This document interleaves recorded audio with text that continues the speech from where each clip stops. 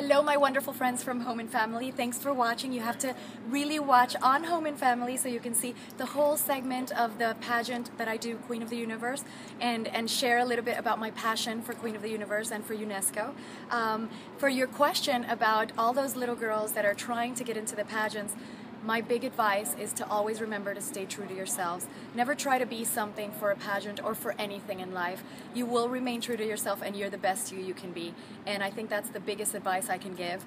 And also, don't try to change anything about you because you're beautiful the way you are. You don't need to try to have big hair or a lot of makeup or anything. You just need to stay the way you are because everybody's beautiful in their own way.